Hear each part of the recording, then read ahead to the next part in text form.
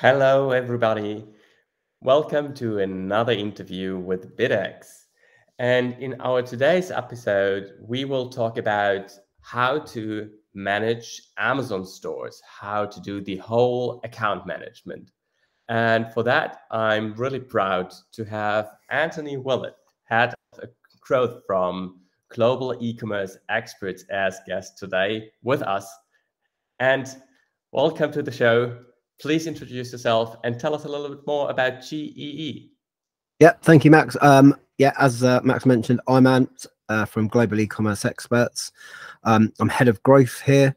The growth department, primarily, the primary function of the growth department is exactly as it sounds. It's to grow our clients that are generally coming across from the US into the UK and Europe.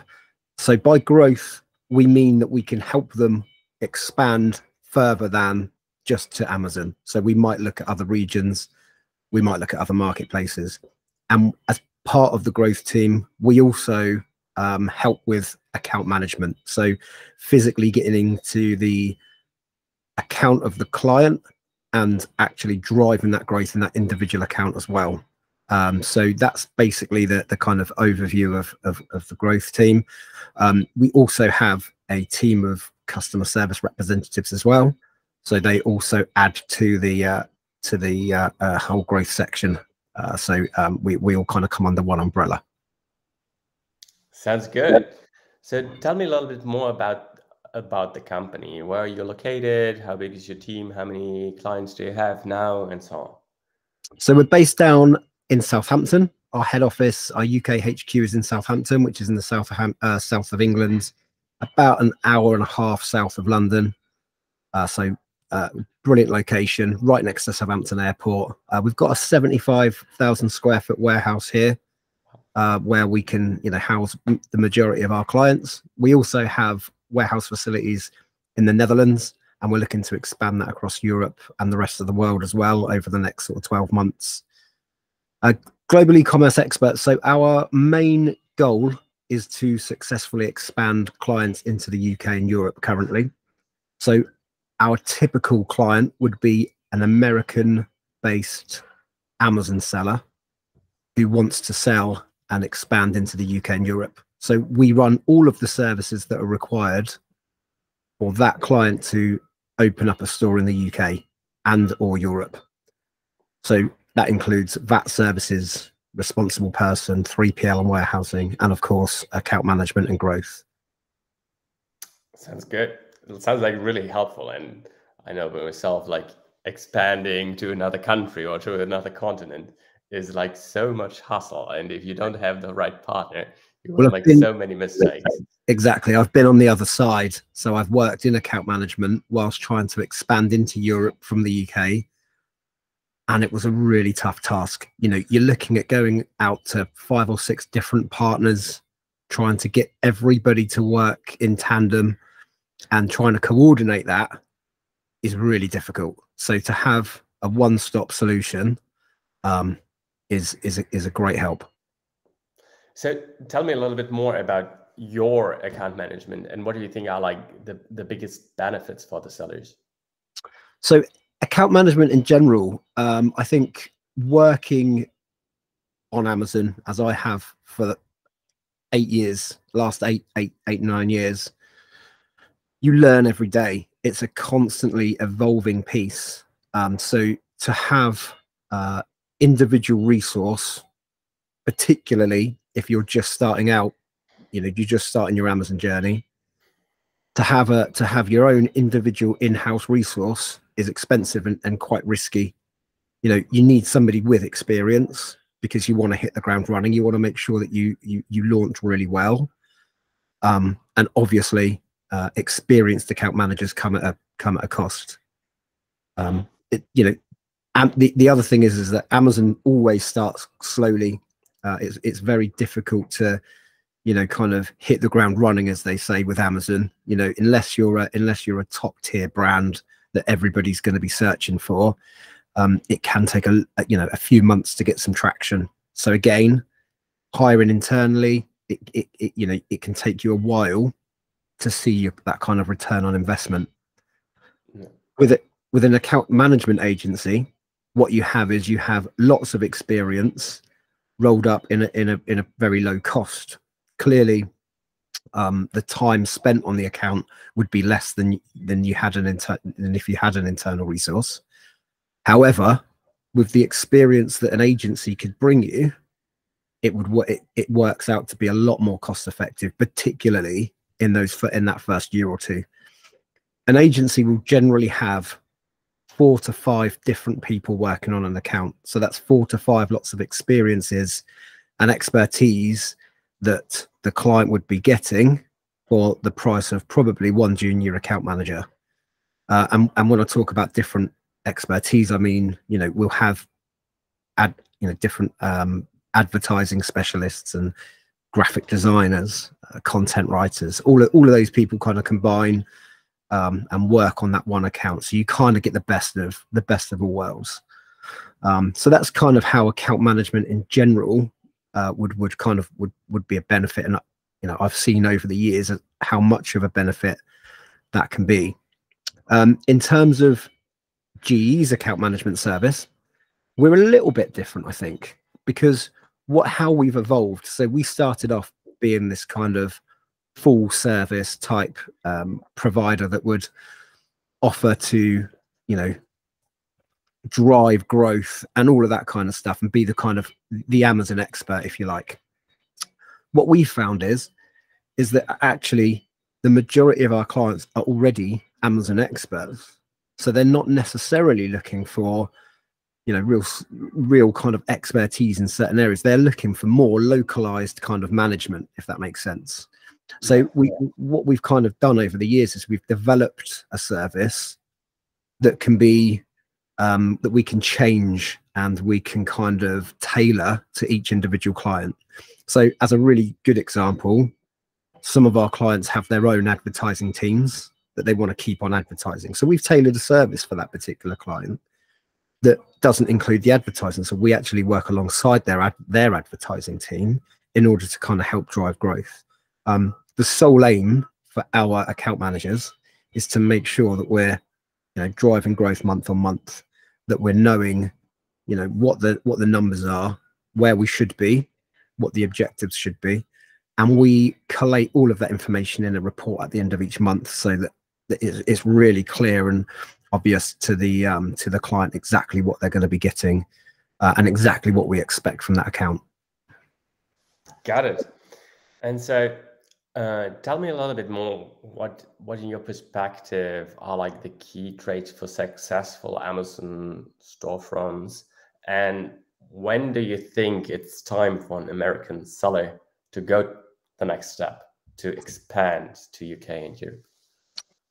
Well, so I think in terms of when is it a good time for a seller to expand into the UK? Well, really what we're seeing is we're seeing uber successful US brands that have kind of hit a peak, if you like, and want to continue to grow their business.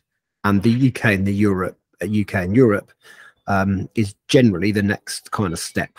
When you think about the opportunities that you open up by coming into the UK and Europe, it's quite large. Germany's the second or third biggest marketplace in the world. So, and the UK is not far behind it. So it opens up that kind of opportunity. So I would suggest a good time for a US seller to expand into the UK and Europe would be once they've got themselves an established kind of run rate business on Amazon US.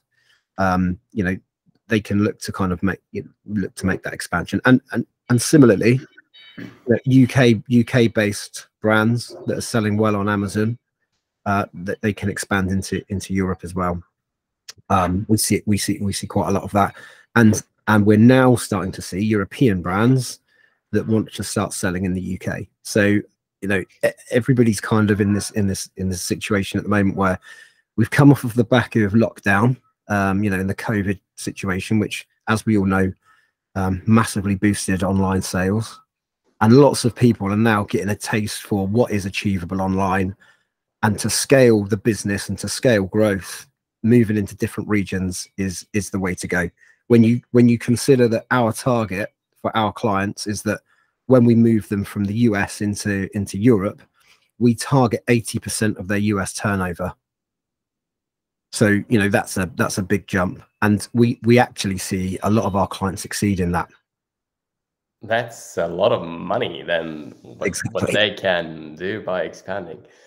Can you tell a little bit more about the time horizon? So how long does it take from, okay, I realized I came to that point where I stagnate my sales, for instance, in the US, and I want to expand to, for instance, Europe and UK. So how long does it take?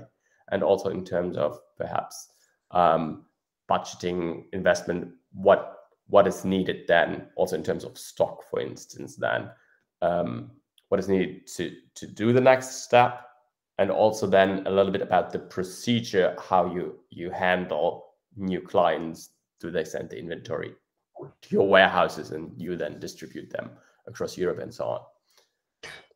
So yeah, again, this is another benefit of working with a business like ours that that offers a one-stop solution, because we can essentially get everything done in tandem. So we've got several departments within the business. These are all kind of tied together by what we call the onboarding team.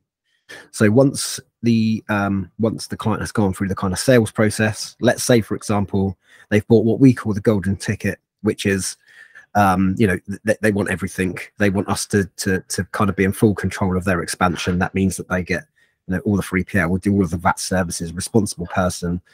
So all of those services are coordinated within the business by our onboarding team. So they will get, and again, it really depends per client as to how long that will take, you know, where they want to go. Do they want to do all of Europe in one hit? Are they going to start in the UK to begin with? And all of those things kind of depend on how quickly that can be done. The you know, getting a UK VAT number is proven to be a bit of a challenge at the moment, but generally, you know, that can be done within sort of 4 weeks, and then that kind of drives the rest of the services. So once we know when the VAT number will arrive, we then tailor the onboarding to meet that deadline. So one of the account management services that we offer is what we call an Amazon account launch. So that's basically where we would build the UK or European store. We would, you know, build all of the listings, put together all of the A+ content, build the brand store, and get everything, you know, all of the advertising campaigns ready to go, get everything up and running, ready for when that VAT number lands in the stocks in the warehouse, so that we can literally switch on the account and away we go. So again, we kind of target ourselves to get that by the time the VAT number's done. So we aim between 4 and 6 weeks. But obviously there's a lot of stuff going on in the background, and it depends on the client as well, how quickly they can get us the stock. You know, sometimes it's coming in a container from China, for example. So it may take a lot longer if it's coming by sea. But whatever happens, you know, we can make sure that everything's kind of ready to go when the stock lands and the VAT numbers are complete. Yeah. Like, and do your clients then operate solely with a US entity, or do they set up a subsidiary in UK or in any other state in Germany or wherever? So yeah, we work with just VAT numbers. So we'll set them up as a UK VAT registered company in the UK with our address services as well. So it's a quick and cost effective way to get a client set up, you know, in selling into the UK. And obviously we do the same in our Netherlands warehouse as well. So our Netherlands facilities, very, very similar setup to our UK facility. So we can do exactly the same in there. And of course, once you're set up in the Netherlands, we can then start to distribute into all of the other European countries. Got it. Tell me a little bit more. What do you think are like the best tools to increase sales, increase brand awareness, especially if a company is just starting in another continent and is trying to accelerate the growth and expansion over there? So, I mean, there's a million tools that you can use to complement your online sales. personally, my belief is that a really good reporting tool is really, really important, sometimes overlooked. Everybody wants to look at the kind of data scraping tools and, you know, making sure that keyword research is right and all of that kind of stuff. Don't get me wrong, that is important, but it's also mega important that you know what you've done. You know what you've done. It's really clear to see. Amazon hasn't got the best analytics reporting. So you know, in order to get an overview of what you've done in Europe, if you were just using Seller Central, you'd have to go into each individual account and basically tally it all up in a spreadsheet or something like that. Whereas if you've got a tool that you can quickly and easily see, you know, how many sales you've done across Europe, what your advertising performance has been doing across Europe as a whole, it enables you then to kind of really drill down into areas of concern or areas that need a little bit of attention. And once you kind of know that, that then drives the rest of the, you know, the tasks for the month. So for me personally, a strong, reliable reporting tool is probably the most important tool that you can use on Amazon. And how do you manage the reportings? Do you have your in-house tools? Do you rely on third-party services that you can recommend? Yeah, we currently use a third-party service. It's relatively new. We've started using it for the last few months. What we really like about it is that it's really clear. You know, you can drill down into the data quite easily, and that's kind of what we look for in a reporting tool. Make sure it's simple. It's got to be easy to understand. It's got to be easy to navigate, and it's got to, you know, collate the information that you need from it. So yeah, I mean, we're still quite early in the kind of time that we've used this piece of software, but at the moment, you know, it's standing up quite strong and it's looking quite good. Sounds good. Sounds good. And then I read and heard about your Amazon account health checks. Can you tell a little bit more what that covers and how it helps sellers to improving their stores? Yeah, absolutely. So the Amazon account health check is a tool that we use to essentially guide our clients on how they can improve their Amazon performance. It's generally for non-Amazon account management clients. However, the account management team would use the health check in order to kind of guide them on what needs to be done on that account, if that makes sense. So as a service to our clients, what we would do is we would just essentially go through their Amazon account from start to finish. We would look into many different metrics, and what we're kind of looking for is just gaps in performance. We highlight these gaps in performance, and then we create a bunch of recommendations so that the client can physically take that away and go and work on those recommendations themselves in order for them to improve their Amazon performance. And I mean, we cover things like, you know, sales performance across region. We look at the keywords in a title, for example. We look at the actual listing itself and see if there can be any improvements made there. We also look at all the stats like conversion rates and things like that, just to kind of see if we can spot any gaps and make recommendations in order for that particular client to improve their performance. Yeah, that sounds like very helpful, and it really shows then. It really has helped quite a few clients, and you know, I'm really gaps. Exactly. Yeah, I'm really quite proud of how many people it's helped. You know, our team are, because not only do we kind of create this document for the client as well, we actually spend around half an hour kind of talking them through the document so that they can physically take that away and, you know, and work on the recommendations that we've suggested. And yeah, we get a lot of good feedback from that. Yeah. So when talking about Amazon, one really important thing, and that it got like more and more important over the years, is launching new products, and especially also now for you when you help Amazon sellers from the US to launch new products in the UK, in Europe, then it is really key to make like most use out of this honeymoon period to push and so on. And I've seen that you have like a really feasible study for that. Could you tell us a little bit more? What were like your key takeaways from it, and how our listeners can access it afterwards? Sure. So yeah, another account management service that we offer is a feasibility study, as you said. So this kind of came about because we were getting a lot of interest from different clients that wanted to expand into the UK, but were nervous about making that step. You know, you're looking at a large investment. You could be looking between sort of £10,000 and £15,000 or dollars worth of investment, which for some businesses is a big risk. And there were just some that were very nervous about making that step. You know, it's like almost like a step into the unknown. You know, when you've solely grown your business in the US, you're stepping into new territories. You really don't know what to expect. So what we've created now is a feasibility study, which essentially gives that client an overview of what they can expect by expanding into the UK and any other region that they want to expand into.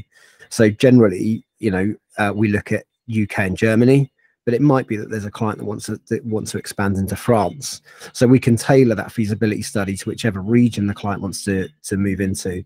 And again, we just look at what the kind of market size is, what the competitors are doing. We really delve into the brand itself to really get a feel for what that brand's trying to achieve and where that brand would fit into the UK market, for example. We then, again, we just create a report that tells the client exactly what the market size is, where the three biggest, the three big players are, what market percentage they have, what market percentage we should expect in year one. And then we create like what we call like a forecast, which is a really in-depth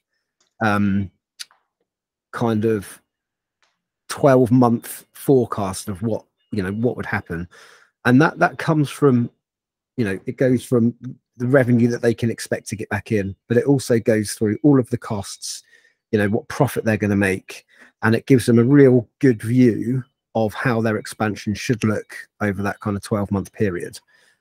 Again, it's been massively popular with our clients, and many of the feasibility studies that we've done has kind of encouraged that client to kind of take the step and make the expansion happen. And they've been really successful. On the flip side to that, there have been cases where, in fact, the numbers aren't what they perhaps expected, and so it was a deterrent for them to say, actually, we're not going to do this.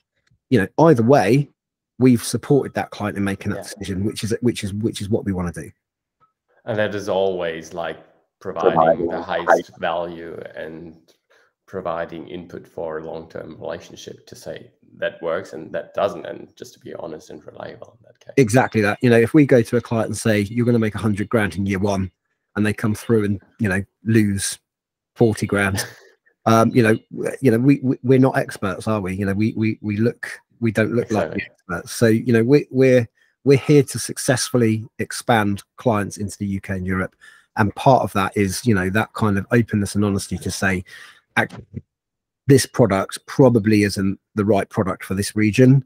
And we can look and help to support and look at other products and whatever else we need to do. But yeah, absolutely, like that kind of openness and making sure that the client's journey is a successful one is where we really kind of, that's our kind of core business. So we talked a lot about Amazon, about UK, about Europe expanding here. What are like additional marketplaces where you also might support? Yeah, so it's a really interesting point, actually. We're just creating our multi-marketplace offering. We work very, very closely with a lot of other marketplaces across Europe, namely eBay, Wish, OnBuy. All these three kind of marketplaces we've established really good partnerships with over the last sort of year or two. What we're beginning to see is two things. The first thing is that not everybody shops on Amazon. So the biggest the biggest deterrent for sellers wanting to sell outside of Amazon is that they'll be cannibalizing their own sales. So if they sell £100,000 of stock a year on Amazon, the theory would be, well, if I go onto eBay, then I'll just be selling 75,000 on Amazon and 25,000 on eBay. In fact, we've got statistics that show that you have Amazon buyers and eBay buyers, and the crossover, the people that shop on both, is a lot smaller than you think. So in fact, we're now seeing this as a massive opportunity for our clients, because you're opening up a whole new pool of, of clients. There's a bunch more people that are going to be seeing your product and potentially buying your product. So it's a really interesting kind of point that, you're opening up that new market. There are more people that see your product, therefore you're going to sell more. So we're kind of really encouraging that at the moment. We've also got these really strong relationships, and again, the second part to this is that everybody that works on Amazon knows that their support isn't the best. If you get a problem with Amazon, it's difficult to resolve. Even a simple issue that should be resolved very quickly is really difficult. Now, the interesting thing is that these other marketplaces have kind of picked up on that, and they're really driving that kind of seller support element. So they're basically making it much easier to work on these platforms. So what, the end product of that is that more brands are going to be kind of more willing to work with the likes of eBay, the likes of Wish, the likes of OnBuy, because they're going to get more success. They know that if there's a problem, they can reach out to somebody and somebody will resolve their issue. They're not just kind of emailing into a machine and hoping that somebody sorts it out, eventually. So I see the multi-marketplace option as an emerging market almost. More focus is going on these marketplaces as becoming a marketplace. Like eBay, obviously known for its auction site, I think it will always have that element. But also, having spoken to the guys at eBay, quite a lot over the last couple of years, they're really keen to make this a kind of brand marketplace, for big brands to sell on. So again, like it's kind of like an emerging marketplace. It's an emerging market rather, because it's gonna grow. It's gonna get bigger. And I think that over the years, we may be sort of 2 or 3 years away, but I think over the years we will start to see that gap closing, between Amazon and these kind of other marketplaces, if you like. Yeah, definitely. And you talked about the challenges, especially for Amazon sellers, dealing with Amazon seller support. These are like ongoing. We had like many supply chain issues over the past 2 years with the Corona pandemic. We have other challenges, geopolitical challenges, and so on at the moment going on. So last but not least, the question, in your point of view, what are like the biggest challenges that Amazon sellers and vendors are going to face the upcoming months next year? So what challenges are they going to face? So you've got the obvious ones. Energy prices in the UK and Europe are just ridiculous at the moment. People's income and disposable income is getting less and less, which unfortunately is going to mean that Amazon purchases are going to come down. People aren't going to be buying as much as they may have done last year or the year before. So I think that's going to be the main challenge that sellers are going to face in the coming months. I think that there'll be a big pinch across Q4. I think that we'll see lots of targets missed, if I'm honest, because of the fact that there's going to be less people buying products. I think, as mentioned before, the support network on Amazon it desperately needs improving. We see a lot, and again, coming into Q4 where we're expecting more traffic on Amazon, everything's going to get busier. We expect more sales and we will see an uplift in sales for sure. Just whether or not it's going to be to the levels that it has been in previous years, I'm pretty skeptical about. But obviously, with increased traffic, people being busier, more stuff can go wrong, more stuff can go missing, and it's, you know, it's difficult to kind of resolve those issues on Amazon. A particular problem that we're seeing quite a lot of now is Amazon losing stock, Amazon making mistakes with movement of stock. It's actually really tough to navigate the system and find out what's happened with that stock and how they can, you know, reclaim back the compensation for those losses. So we, you know, it's been quite interesting. We've been talking to a few different service providers that offer a service that actually kind of does all that for you. So it will just work in the background to kind of find all those faults that Amazon are making and make the claims for you. So, you know, they're the kind of main challenges I think we're going to see. I think we're going to see lower sales. It'll be, as I said, increased over Q4, but not as increased as we expected. More issues happening within Amazon and, you know, difficult to resolve. So expanding to new marketplaces is becoming more and more important to keep the top line sales. 100%. I'll tell you how invested we are in the kind of multi-marketplace option. We're just about to launch what we're going to call the Marketplace Incubator Scheme, which is essentially a scheme where our clients that have got stock in our warehouse can join the scheme, and then it opens up multiple different marketplaces across Europe for them to be able to sell into. You know, the cost of the scheme is going to be kept to a minimum. Again, you know, our growth department's main aim is to increase client sales and you know, make sure that we're kind of maximizing the opportunity in the UK and Europe. And absolutely, we genuinely believe that off Amazon is a huge opportunity. That's not to say that we should ever move away from Amazon. You know, Amazon's a big beast in the UK and Europe for sure. But there are huge opportunities off Amazon as well that I think many sellers are missing. And that's our ending quote, I would say. And time's up.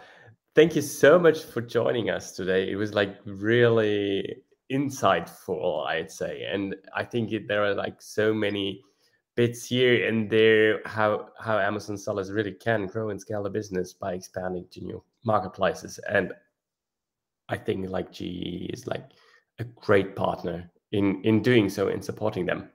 And thank you for joining us today. Thank you for having me. Pleasure. Hope to invite you soon again. Thank you very much. Love that. Thank you. Bye-bye. Bye-bye.